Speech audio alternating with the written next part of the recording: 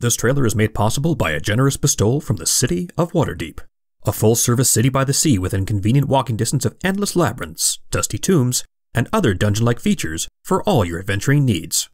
Waterdeep, splendors over and under the mountain.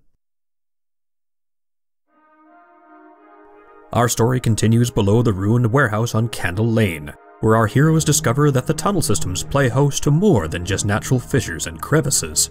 Wait, is it crevices or crevasses? I can never figure that out.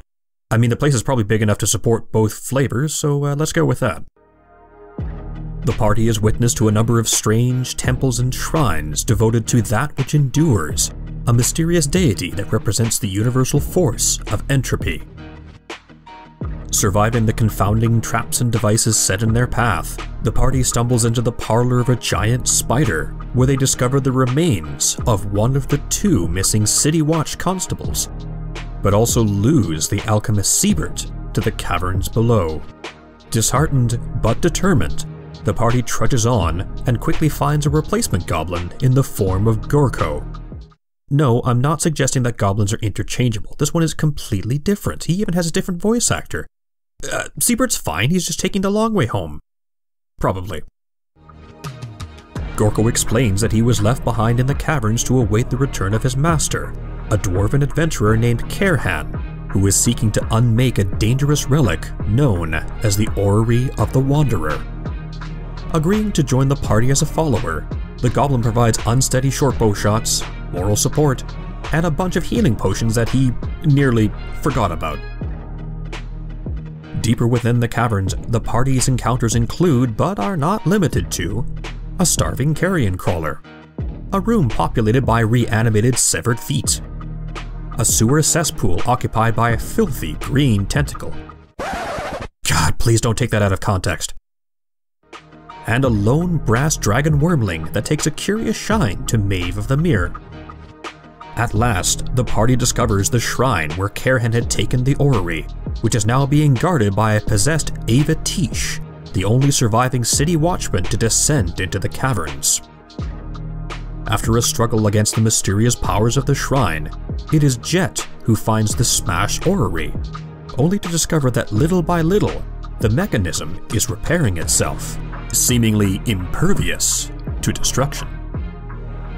Thinking quickly, Jet scoops up the relic and carries it back to the surface with the bedraggled Sergeant Tish in tow, certain that this orrery won't be a plot device at all.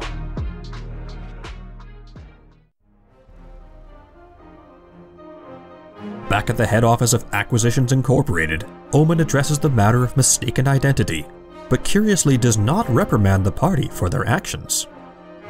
The promised gold is paid, along with a generous donation of Scrub for a Scrub coupons. In addition, Omen asks the party to remain in Waterdeep on standby for their next mission, ensuring that this season can continue without the risk of a total party wipe, or ruthless punishment to the fullest extent of Waterdavian law for impersonation. At least for now. Until next week. I mean, who knows, right? Blessed with a chance to catch their breath, the party spends their downtime in Waterdeep to await their next assignment, where Quarry attempts to schmooze with high society with, well, partially violent results. I think she only broke one rib of that random dude that offended her. Maybe two. Zindo makes wholesome connections with the more bribable city guards, securing a minor magical relic that isn't cursed and is actually pretty sweet. Maeve works to rehabilitate the young brass dragon they found in the catacombs, ensuring the little one's safe passage to the temple farm of Goldenfields, convincing the population of farmers and priests that a baby fire-breathing dragon would be an excellent crop duster. And she's just so small, she just won't be a problem. No, just look at her. Aww. But for Jet, she uncovers more about the strange orrery they found in the shrine. The orrery is imbued with temporal magic, but seems to be missing several key components, suggesting that if they were to be recovered and reinstalled, the orrery might yet become even more powerful. Yet before too long, the party is summoned once again by Omen and instructed to travel to Phandalin, where an Acquisitions Incorporated franchise has gone dark, and worse yet, has missed out on their last monthly payment to head office. Now, charged with the investigation, The party gathers their supplies and makes ready to head north on their first business trip. This is the continuing story of the Gallows End Company.